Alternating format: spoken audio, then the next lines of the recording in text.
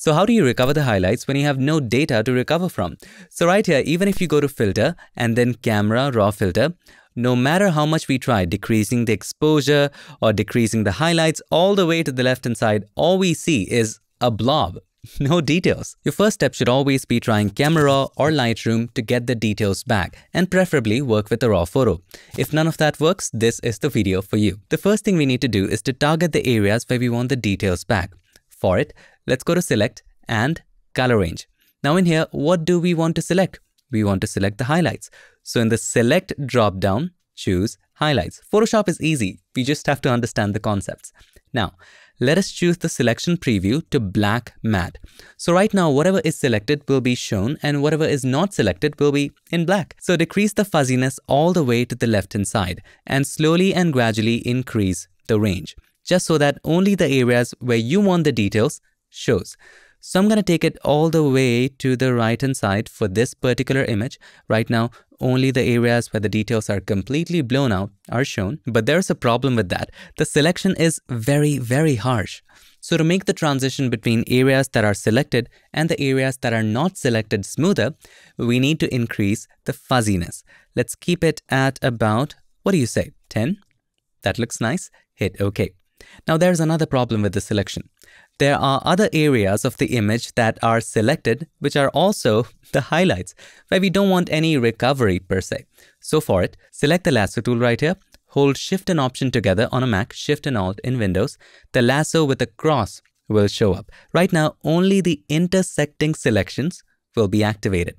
So right now, if I make a selection like this, the rest of the selections will go away outside of this boundary. Make sense? No? Let me demonstrate. So here is a selection, just like this. If we hold the Shift key and the Option key, Shift and Alt on Windows, and make a selection here, only the intersecting selection will be active. And that's what we did right about here. Now, how do you get the details where there is no data? You get the data or the details from somewhere else. There are two ways to do it. If you had asked me how to do it a year ago, I would have suggested to look for stock photos of men wearing white shirt and try to mix and match and composite that. Bring out that area from that image, bring it right here. For that, you have to find images with similar lighting and different conditions. It would be a tedious process. But right now, the second way is with Photoshop 2024 and with this new feature, you can easily do it with Generative Fill. By the way, if you want to do it manually, I also have a video about it. If you're using an older version of Photoshop or a special version of Photoshop, you can follow along with this tutorial.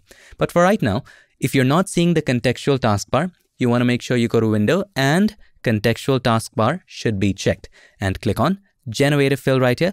You can type in white shirt, white t-shirt or something else right here. It's up to you and click on generate. I'm going to leave it blank. Now do keep in mind the story does not end here. It perfectly will not match. We have to do some adjustments. This is nice. Actually, all of them are nice. Let us try a couple more times. Now this looks pretty good, but there are a couple of issues with it. Number one, it is tampering with the edge. So here is the before. Have a look at the edge. It is changing that. So it's overall changing the shape of the body. And number two, it is changing the dimension right here as well, thus changing the shape of the body. And we are not getting the original crease back. So how do we maintain the originality and also get the details back where we want them? Select the mask right here, select the brush with black as the foreground color. Make sure it is a soft round brush. Slowly and gradually paint around the edges, just like this. Now, how do we get the dimension back? This, my friend, is already a highlight area. So whatever we do, we are just darkening it. So why not take the help of blend modes? And what is the blend mode that darkens with the smoothest gradient? Multiply. Now this looks pretty amazing. So here's the before. See, it takes away the old dimension. And here is the after. The old dimensions come back. But there's a problem. It also darkens some other areas. So let's select the mask and erase the extras. Now there's another problem. It's darkening the dark areas way too much. So how do we control that? Blend if. Let's take it away from the dark areas. So double click on the right hand side of this layer and take it away from the dark areas of the underlying layer or the layer that lies under it. For it, take the slider of the underlying layer from left to right. Of course, this is going to be very, very harsh as you can see. So hold the Alt key or the Option key, click on the slider to break it apart and take it all apart. Hit OK. But we still have some issues right here. So how do we fix that? With the mask. So select the mask right there, take the brush, this time with white as the foreground color. We want to bring back some of those areas. Just paint. There you go. They're back. And just like that, we have all the improvement that we needed. And right now, if any of these lines bother you right here, you can easily fix that with the remove tool. You can create a new layer at the top, select the remove tool right here, and you want to make sure sample all layers is checked, and then you can easily remove this line if you wanted to. And you can go on and on from right here, but that was the basic principle.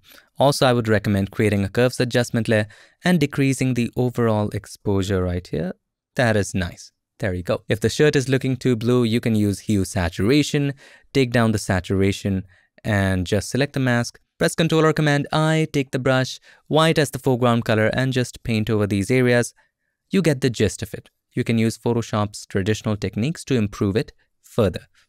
But that's basically how to get the details back where there is no detail. The idea is to first of all target the brightest areas, use Generative Fill to get the details back there, and then use masking techniques, blend mode techniques, and other traditional Photoshop techniques like hue saturation or curves, and even the remove tool to get it to blend even further. I hope this video helped you, and if it did, make sure to give us a like, and also don't forget to subscribe, and not just subscribe. Ring the bell so that you, my friend, don't miss any other future tips, tricks, or tutorials. I would like to take this moment to thank all of these nice and amazing people for supporting PiXimperfect on Patreon and helping keep PiXimperfect free for everybody forever. Thank you so much for watching. I'll see you in my next one. Till then, stay tuned and make sure that you keep creating. We're up here on cloud nine.